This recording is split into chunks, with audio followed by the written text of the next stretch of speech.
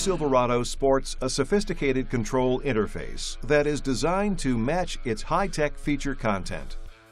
A row of switches in the center of the instrument panel provides access to as many as 6 key vehicle systems via large, easy-to-press buttons with easily recognizable graphic symbols. The number of switches in the switch bank will vary depending on the equipment level of your vehicle.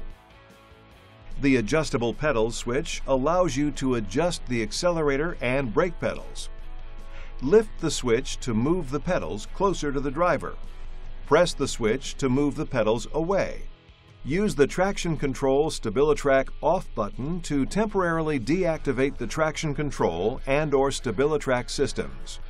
To turn off traction control only, press and release the button. The traction off indicator will display in the instrument cluster.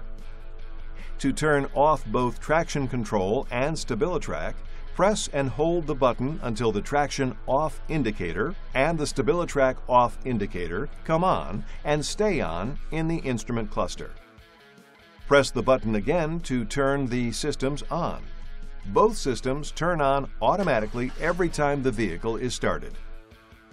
Pressing the cargo lamp button when the vehicle is in park will turn on the cab-mounted cargo lamp and, if equipped, the under-rail LED lamps.